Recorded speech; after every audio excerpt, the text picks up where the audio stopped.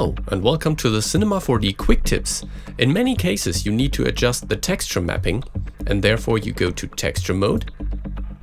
And once you select the object and scale the texture, you see that this works like this. So it's not proportional, and if you watch the offset and length parameters here, you see that those are adjusted instead of the whole size. So let's undo this.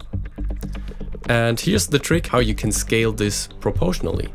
Simply enable axis mode here, and once you scale now, you see that it works proportionally, and you don't adjust the offset and length parameters, but instead in the coordinates tab the size parameters, as you can see here. Thanks for watching. For more information on Cinema 4D or other Maxon products, please visit cineversity.com or maxon.net.